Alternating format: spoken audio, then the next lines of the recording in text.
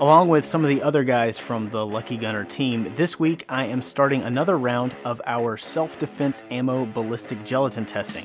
This time we're going to be testing a few dozen 38 Special and 357 Magnum loads, and we're planning to have those results ready for you guys to see early next year. While we're doing the actual testing over the next few weeks, we might not be able to put out quite as many videos and blog posts as we would like. So I apologize in advance if we are a little light on content, but we've got some really interesting stuff in the works, and it is definitely going to be worth the wait. In the meantime, today I want to give a little background on just one of the rounds that we're going to be testing, and that is the lead Wadcutter, also called a full Wadcutter. A couple of years ago, I did a short video about what a Wadcutter bullet is, but I didn't offer much detail on using the Wadcutter as a self-defense round.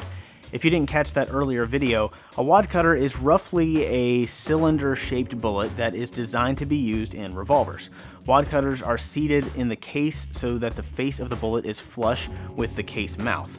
These were originally intended for bullseye type competition because the Wadcutters leave a clean, round hole in paper targets, making them easier to score. They are also typically loaded really light, so they travel at low velocities, and that means they have very little recoil compared to just about any other centerfire handgun load that's out there. So why would anyone want to use a non-expanding, slow-moving bullet for self-defense?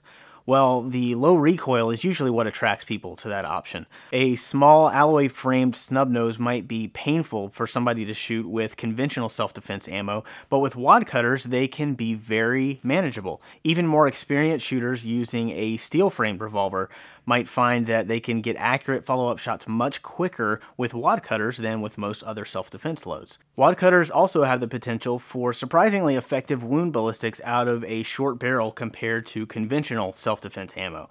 Most hollow points will only expand if they get up to a certain velocity, and sometimes the little 2-inch snubby barrels just don't launch those bullets quite fast enough to reach that velocity. When a hollow point fails to expand in soft tissue, it's basically acting like a round nose or a full metal jacket. It makes a hole, but it just kind of pushes its way through tissue like the hull of a boat moving through water. It doesn't create a large wound channel, and it's just not as effective at stopping threats when it does not expand. A Wadcutter, on the other hand, because of the flat front and that hard right angle, it does to soft tissue kind of what it does to paper. It punches a sharp hole that's just a lot more disruptive to tissue than a round nose. Even though the Wadcutter doesn't actually expand, it tends to penetrate soft tissue very reliably, and penetration is really the most important thing we want to see in a good self-defense round. So when you combine that with light recoil, a 38 Special Wadcutter is actually a pretty formidable self-defense round. The catch is that most snub-nosed revolvers have fixed sights, and sometimes Wadcutters are just not going to hit to where the sights are regulated. It might be a few inches high or a few inches low. Also, thanks to the shape, it's difficult to reload with Wadcutters in any kind of hurry.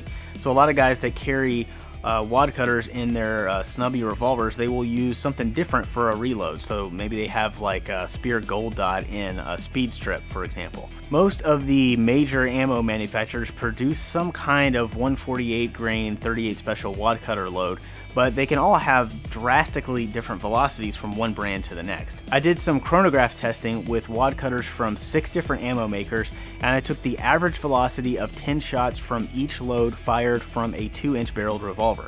The Winchester load was the fastest at a little over 700 feet per second. The Remington, Federal, and Magtech loads were within 50 feet per second of that. And then there's a big jump down to the Zellular and Bellet load that was close to 600, and then another massive decrease to 530 for the Fiocchi load. So there's nearly a 180 foot per second spread between these 6 loads. That's a 25% decrease in velocity from the fastest load to the slowest. Now, all these loads still have very mild recoil, but if I was choosing one for self-defense, I would want one of the faster loads out of this batch just to make sure that I get that penetration that we're looking for. So the Winchester or the Federal or the Remington would all be good choices. You can find much higher velocity Wadcutter loads from some of the small boutique ammo companies, but then you start running into diminishing returns. When you get up to like 850 feet per second with a Wadcutter, there's not really any increase in performance performance over the more standard loads, but you do end up with much snappier recoil, so it's not really worth the trade-off. You're sort of losing the advantage that the Wadcutter gives you. We're going to be using the Winchester Wadcutter in our gelatin test, so we'll see how that compares to the jacketed hollow point loads. But even if some of those hollow points expand out of a 2-inch barrel, none of them are going to be as easy to shoot as the Wadcutter. So for recoil sensitive shooters or for super lightweight revolvers, do not overlook the humble lead Wadcutter load.